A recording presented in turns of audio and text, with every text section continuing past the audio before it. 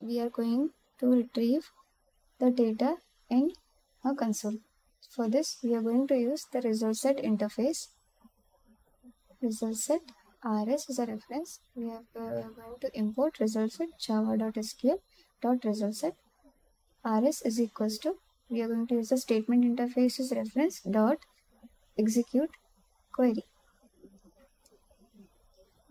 This will generate a SQL statement for fetching the data. You might be knowing we are going to use a select statement.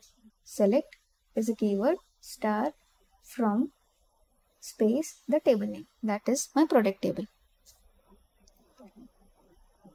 Okay.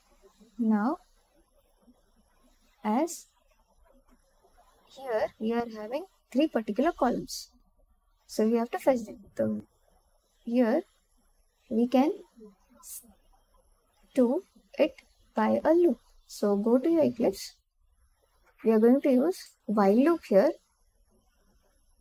While rs reference of result set dot next to retrieve the next.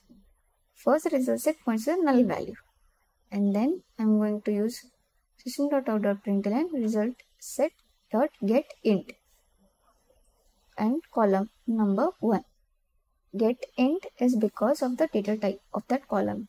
Here is int, here is varchar, string and double.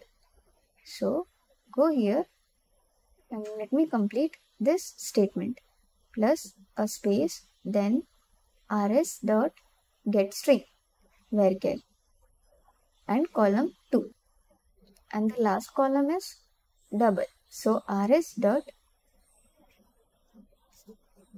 double. Now let's save this and run. Here you can see both the records are fetched in your console.